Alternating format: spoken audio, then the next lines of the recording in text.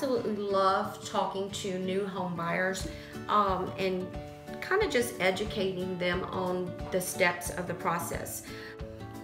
The first step is getting pre-qualified, because we do not know what amount you need, your debt to ratio income, and just to try to get them informed about a good lender. And then the second step is, have you ever bought a house before?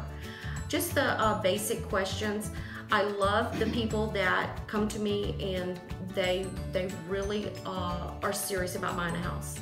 You have to have an agent that's on top of her game and that knows the questions to ask the listing agents. Also to look in the documents, the property disclosures, to make sure that you're not missing anything. You're trusting that agent is going to take care of you. It's similar to having a young child. That child puts full trust in you that you're going to take care of that child.